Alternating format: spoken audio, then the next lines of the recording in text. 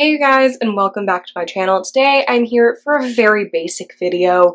It's not anything revolutionary, not anything new, but if you've ever been in a reading slump, maybe you know this, but like setting a TBR for yourself, picking a handful of books that sound decently okay to you at the moment can kind of help you get out of a reading slump. I'm currently working on a video where I take the advice of an article from Epic Reads on how to get out of a reading slump, so stay tuned for that. But in addition to that, I'm going to be trying my own method, not in that video, just in general, and that's setting a TBR for myself, because then I feel like I can just go to that list and pick a book as opposed to just like staring at my vast bookshelves and being overwhelmed and then not reading anything. A lot of them are fall vibes. I went really basic. Again, like I said, went really like witchy, spooky season, fall vibes with a couple of exceptions. Before we get started, I want to remind you guys to hit subscribe if you haven't already and turn on the notification bell because that makes me feel happy inside, and I need some dopamine. So if you subscribe and hit the like button, that'll give me a dopamine rush, and I appreciate it because I really need some right now. Also, I have a lot of like spooky Halloween designs up on my Redbubble shop right now. So as always, I'll link my Redbubble shop down below, so check those out if you are interested in some spooky Halloween fun design things. I don't have a lot of these books with me. I'm currently at home visiting my parents for the 3-day weekend, so I didn't bring all of these with me, but like they'll be up here somewhere on the screen for your viewing pleasure, don't you worry. The first book that I picked is Cemetery Boys by Aiden Thomas. I meant to read this last year and then didn't get around to it, and it just feels like such an October book to me that I just didn't want to pick it up at any other time of the year. I know I could have.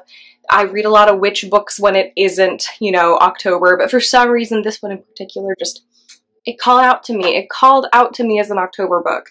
The premise of this book is that we have a trans boy who is, you know, really determined to prove his gender to his Latino family. And in order to do so, he summons a ghost that won't leave him alone. And they kind of have to help each other. And I think there's like a romance involved. And I just love the idea and the premise of this story. So I can't wait to pick it up. But I'm also in a reading slump. So let's see if that actually happens. I hope so, because I don't want to wait until next October. The next book on my TBR is actually just an author I want to read another book from, and there's lots of options. So that is Grace Draven. I read Entreat Me last year and I loved it. I read it around this time. I remember I like started in the morning and I finished it in the afternoon because I just could not put it down. I loved it so much. I think her writing is really good. I liked her story, her plot, her characters, just like everything was just really well done in my opinion. And I just had a great time. So I'm hoping that again, this will be an easy one to kind of help me through this reading slump. And there are a lot of options, like I said. So there's Master of Crows, I think is one. There's Phoenix Unbound, which is like a series, I think, and I have both books. There's also Radiance and Eidolon, which I think are also a series. So there's so many options in terms of Grace Draven books, and I think that it would be nice. It's a nice fantasy romance, like a steamy fantasy romance where like the plot is good. There's also some like romance elements, so I can get really invested in that, and that kind of helps me push through the story. I'm usually invested in the characters, so looking forward to some Grace Draven, hopefully this fall. And I highly recommend her for you too. Definitely read Entreat Me if you haven't already. It's really good. The next is a series that now looking at it, I don't know if I should have picked for fall. I think I should have picked it for winter. Who knows? Maybe featured in my winter TBR as well. That is The Bear and the Nightingale by Catherine Arden. So the Winter Night trilogy, which as you can see, Winter Night, it's not autumn night, it's not fall night, it's winter night, but still, I just felt the vibes. I feel like for me, fall and winter are like sibling seasons. I just associate them together. I feel like fall and winter, I mean, they have their own aesthetic, but like it all combines into one big aesthetic for me. I feel like my nail polish colors during that time are kind of the same, and like my outfit choices and that kind of thing. So I feel like that's why in my head I kind of associate them together. But this is a Russian Orthodox folklore-inspired fantasy, and I'm Romanian Orthodox if you didn't know, so this has really intrigued me for a while. I think it's going to be really interesting. It takes place in a medieval Russian village, and we have our main character whose name I think is Vasya, and she can see like the spiritual creatures in the village, and that leads the village people and the Orthodox Church to believe that she's a witch, which obviously like probably not a good thing for her, for people to think she's a witch, especially in medieval times. Just like not a good time. But it is an adult fantasy series, so I think we see our main character grow up, and I'm just really intrigued by this. Like, I think it's going to be really cool. I'm excited to see like how the series progresses. I think that's my favorite thing about a series. I know some people don't like being invested in that, but I love seeing where we start in book 1 to where we end in book 3, and not just in terms of plot, but also just in terms of vibes, and not how the story ends, but how it progresses and how each book is different than the other. I just love that. So I'm very excited to try to pick this one up. The next book that I would like to pick up is The Year of the Witching by Alexis Henderson, another witchy book. I just remember seeing a lot about this last year and being really intrigued by it. I think this is another one that maybe not similar to Winter Night in terms of the, you know, actual story, but the premise is similar. Like, there's a young woman who discovers these powers within herself, and she lives in a Puritan society, and obviously got to keep it from the Puritans because they were going to try to burn you at the stake. And so in terms of that, like the witch having powers and trying to keep it from like an ultra-religious society is similar, but I think the actual story is very, very different vibes from the summaries. But again, into the witchy vibes. It's October. I will still be reading witchy stuff in November. It's fine. October is too short of a month, so I'm just gonna keep it going. Do all the witchy things. The next book that I have here on my TBR for fall is Trouble the Saints by Alea Dawn Johnson. I got this book for my birthday this year from a friend, and I remember seeing the cover and reading the premise and being so confused that I just knew I needed to pick it up. I don't fully understand what this is about. Apparently it's the Night Circus meets the Underground Railroad, which I thought was very intriguing, very interesting description. The Night Circus is one of my favorite books.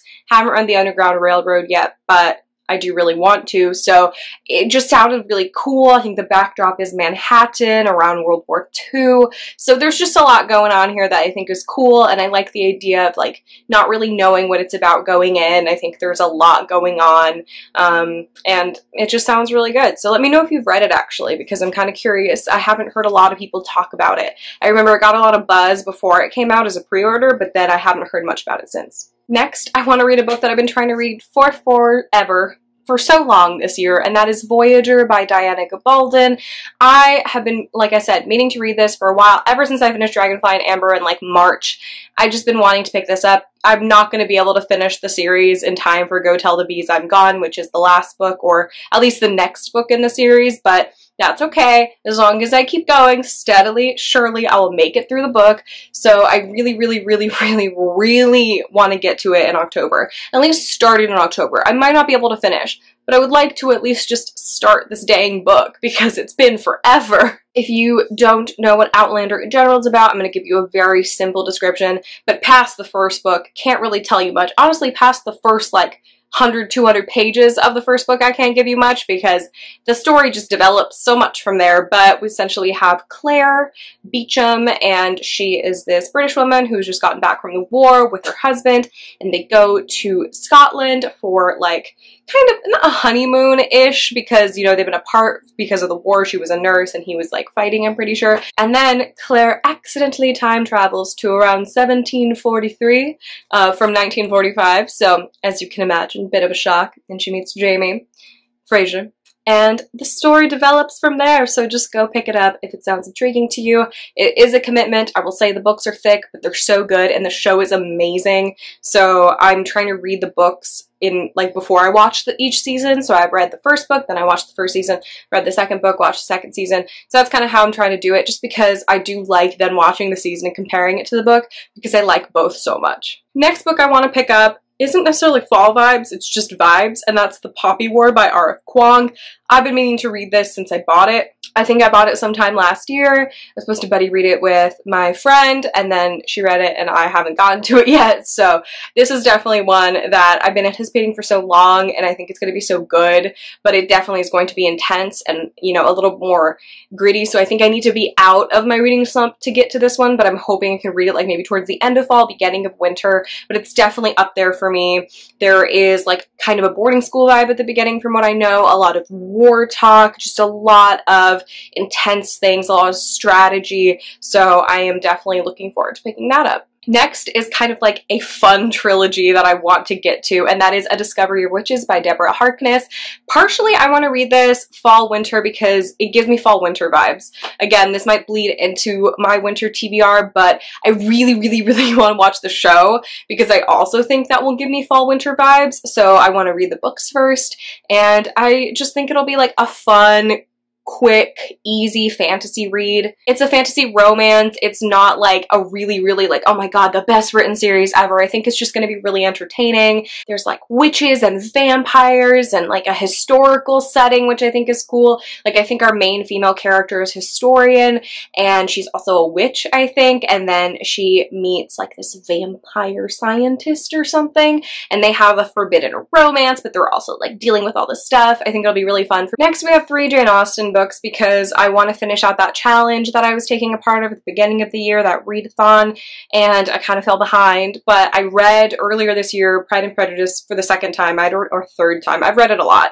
And then I reread Persuasion, and I read Sense and Sensibility for the first time. So I have 3 more of her main books to read before this year ends, and then next year I am going to find a list of all her other books that are, you know, not the 6 main finished complete works, but like Love and Friendship, Sanditon, all those books. I want to do those next year once I finish the 6 main novels. Before this challenge, I had already read 4 out of the 6 Jane Austen books, and I had Mansfield Park left and Sense and Sensibility. So the last 3 I have to read for this year are Mansfield Park. Haven't read that one yet. I have to reread Northanger Abbey, and I have to reread Emma. So I am really looking forward to that. I love Jane Austen, one of my favorite authors. Some people are not into her books. I don't get it.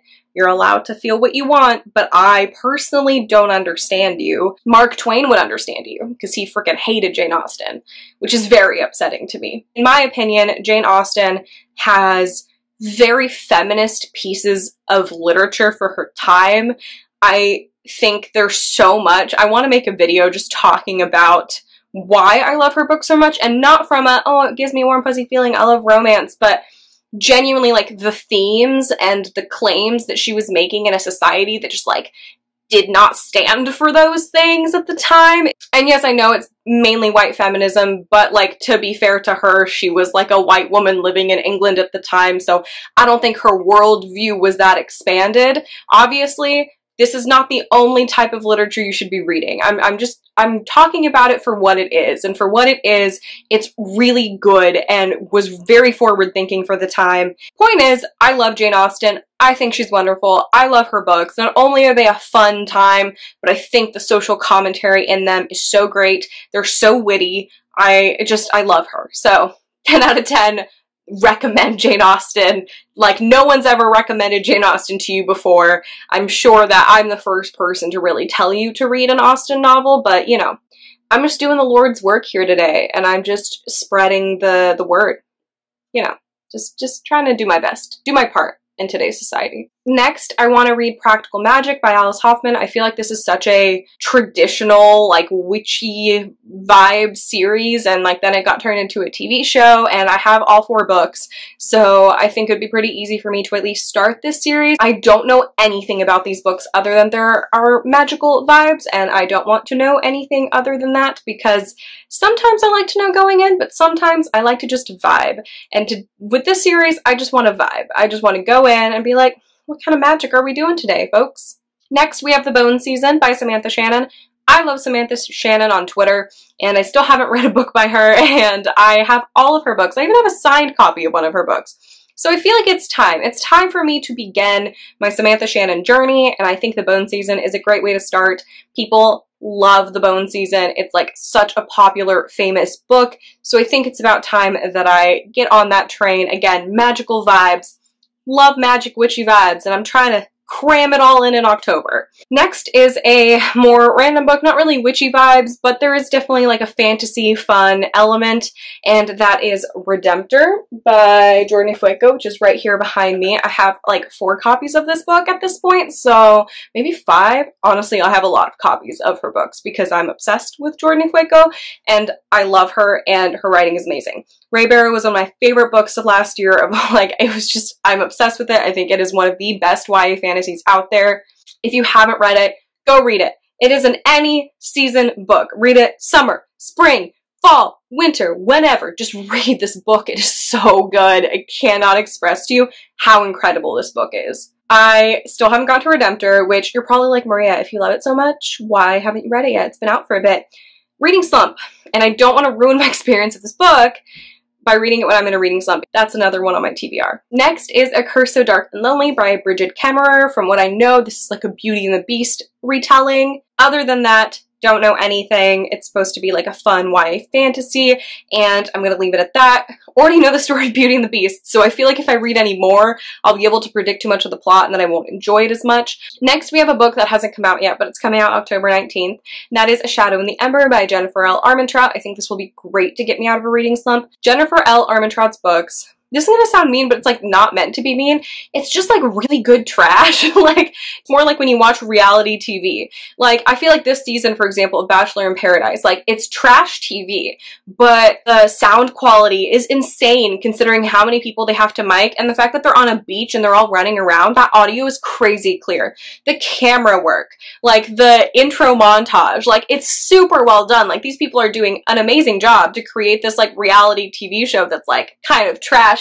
So that's kind of what I mean by that. It's just, it's not the pinnacle of literature. It's not going to go down in the Hall of Fame of like best books ever, but is it entertaining and fun and like decently written? So this is a prequel to the From Blood and Ash series, and I just got to read it. I didn't really need a story from Nyctos. Not gonna lie, I was like, why are we doing this? But I'll read it. Next, we have like any book by Cassandra Clare. I just want to keep going with my Cassandra Clare vibes. I also feel like because we have warlocks and werewolves and vampires and all these different creatures, including the shadow hunters and demons and stuff, like it feels very fall to me. Fall and winter, honestly, again, like I said, because I feel like the elements are fall vibes, but then the actual feel of the story as you're reading feels wintry to me, so I'm really excited to keep going with that. I'm hoping I'll like the other books as much as I loved The Infernal Devices. The Mortal Instruments was okay for me, but The Infernal Devices was so good, so I can't wait to keep going with that, and yeah, I'm just hoping to pick up at least one Cassandra Clare book this fall. Next, I'm going to rapid fire 3 books that are NetGalley books that I want to read. I have an insane number of NetGalley arcs to read. Like, an insane number. It's actually bad and brings me anxiety. I have a spreadsheet in my Notion in order to organize it. Like, how many pages do I need to read a book before that? Because sometimes I'm a dummy and I request books that have a first book that I haven't read. So then I have to read the first book, because you can't review a sequel if you haven't read the first book. Or I guess you can, but that's not being a very good reviewer. So that's what needs to happen. I need to do that, and I just picked 3. Hopefully I'll read more. There are so many witch books I have in there, so I might, you know, sporadically pick up a different witch book. Like, I think I have at least 15 when I like searched the word witch. I had at least 15 books with the word witch in the title, and that's not even all the books that have to do with witches. It's just the ones with witch in the title. I don't know what it is with me requesting so many witch books throughout the year. So the 3 books I picked are Talk to Me by T.C. Boyle. I think this has to do with like a behaviorist, and there's like a monkey on the cover or an orangutan or something. There's something going on with some sort of primate, and I think it's cool. I read Tortilla Curtain in high school. That book has stuck with me for a very long time, and I can't tell if it's a good or a bad book. All I can say is that it was very intense. And the last 2 in the NetGalley category is The Nature of Witches by Rachel Griffin, and that, again, witch book, picked a witch book. We don't need to go into it anymore. It looks really good, and I've been meaning to read it for a while. And lastly, Under the Whispering Door by TJ Klune. I'll either read this or The House on the Cerulean Sea first. I don't think you have to read them in any particular order. I just haven't read anything by TJ Klune yet, but I really want to read at least one. I'm pretty sure my physical copy already came in the mail, so I won't even be reading an arc. Like, I'm pretty sure at least 2 out of these 3, if not all of them, have already come out. So I've already failed in terms of reading the arc, but I can at least still review it. I still try to support the books I get as arcs as long as I like them, so I'll like get a Kindle copy or a physical copy. Again, as long as I enjoyed it, because I'm trying not to be as like consumerism-y. But yes, those are the books on my fall TBR. We have been on a journey today. I hope that you enjoyed hearing what books I plan on reading in fall. Please let me know which one of these I should get to first. Give me some reading slump motivation. Please, I need it. I need the motivation. I need the dopamine. Please talk to me in the comments and let me know which one of these I should read first. What are you planning on reading in fall? Just anything you want to tell me. As always, I leave my social media links down below, like my Instagram, my Twitter, now my website. I have created a website. Who am I? A young professional? I don't know, but yeah, I always have those down below. I also have my Redbubble shop now down there, so you can check that out. I always leave links to like petitions and donation sites for current events and like things I'm passionate about, so you can always check that out down below, and I will see you guys in my next video. Bye!